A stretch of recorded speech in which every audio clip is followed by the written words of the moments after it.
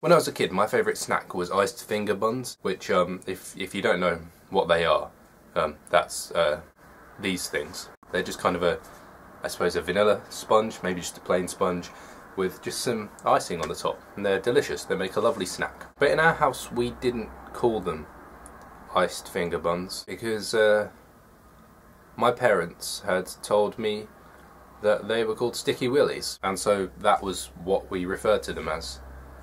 Just as a matter of course. Oh, are you hungry? Yeah, I am. Oh, have a sticky willy.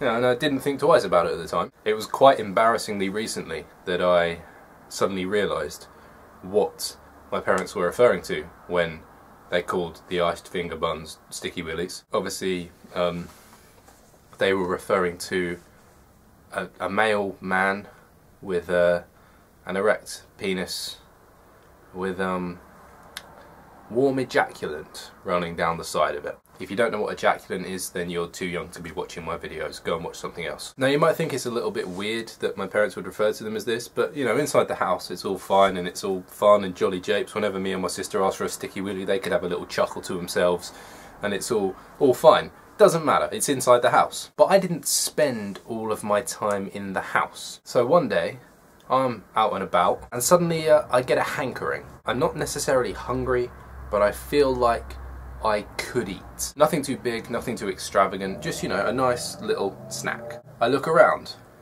I spot a baker's. I think, ooh, a baker's. They have nice tasty snacks.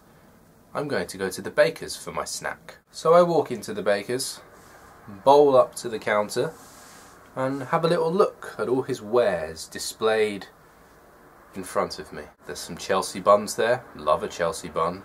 There's donuts, there's some flapjack, there's sort of bread rolls and things. I'm ignoring them. Then my eyes fall on the baked good that I want. And I was quite a well brought up young man, so I waited my turn. The chap behind the counter turned to me and asked what I wanted. And in my clearest, politest, loudest 9-year-old voice,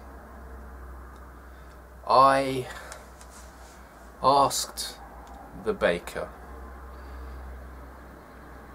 if he could please give me a sticky willy.